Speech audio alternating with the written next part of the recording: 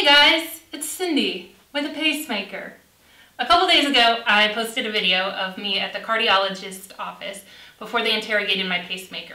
And today I wanted to talk a little bit about the pacemaker report card that I get after that appointment. It's not standard for them to give you a copy of this report, but I asked for it and I got it. And if you follow me, you know that I'm a big advocate of owning your health. Nobody is going to care more about how well you feel in your quality of life than you. So it is critical that you take an active role in understanding your diagnosis and your conditions and the tests that you're having and understanding the test results. So in the spirit of that, I wanted to go over a couple of things that I like to look at after my pacemaker evaluation.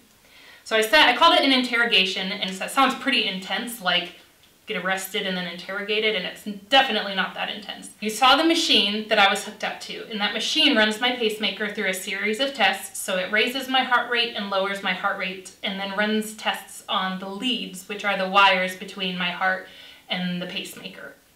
And then it prints out some data. Some of it's historical that's been stored on my pacemaker about the last 6 months of my life, and then some of it is information about the tests that they just run. And you call that interrogating your pacemaker. The most important information that you can get from your pacemaker interrogation evaluation document would be the battery status. And this gives me a range. It says that I have between 7.5 and 11 years left on my battery. And it's estimating that I will need to have it changed in 9.5 years. Which is a win. I like that. 9.5 years. The next thing I look at is the parameter summary, which tells me my upper and lower limits. This is important to me because I have bradycardia, which means that my heart rate is very low, which is why I have a pacemaker. When I sit down or lie down, my heart rate wants to drop to 20 or 30 beats per minute, which is not safe. So my pacemaker turns on. And I can feel that. Not everybody feels their pacemaker turn on, but I do.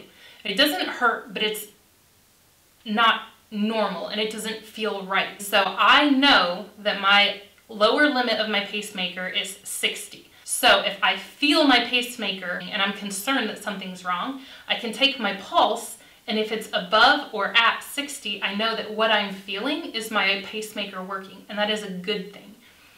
If you don't have a pacemaker and you've never felt your pacemaker adjust your heart rate, you may not understand the value of knowing your lower limit. But if you have a pacemaker, you know what I'm talking about. The next thing that I like to look at is this cool histogram of my atrial and ventricular leads.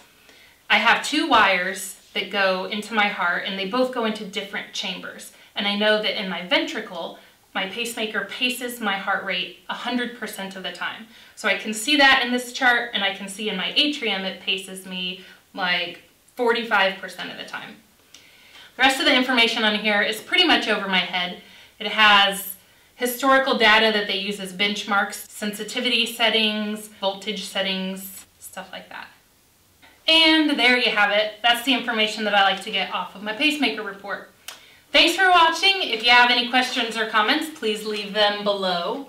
And follow me at my links below, Cindy Heigl on Instagram, or inaheartbeatbook.com for my blog, and In a Heartbeat book on Facebook. I'm not a medical professional and I'm not giving medical advice.